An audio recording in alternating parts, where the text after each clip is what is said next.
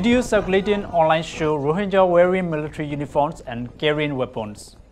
The National Unity Government and Rohingya civil society groups confirmed to DVB that nearly 1,000 had been forcefully conscripted.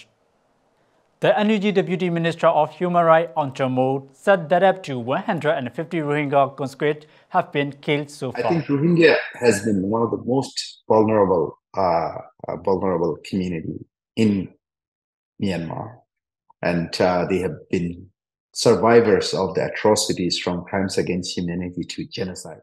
Rohingya leaders have been ordered by regional authorities in Rakhine State to combine a list of new conscripts. The military conscription law was activated on February 10th. It stipulates that all men aged 18 to 35 and women aged 18 to 27 must serve 2 years, while specialists aged up to 45 must serve for 3 years. Yasmin Ullah, the director of the Rohingya Women's Network, told DVB that northern Rakhine State communities are on the brink of starvation. This may be a factor in pushing Rohingya towards the military or attempting to escape Myanmar. Rohingya are basically being starved to death.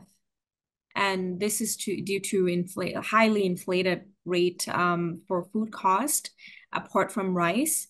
Any other goods or merchandise, everything else is heavily inflated. A Rohingya living in an internally displaced person camp near Sitri said that all recruits were promised a national registration card from the military. The UN states that 630,000 Rohingya in Myanmar are deprived of citizenship.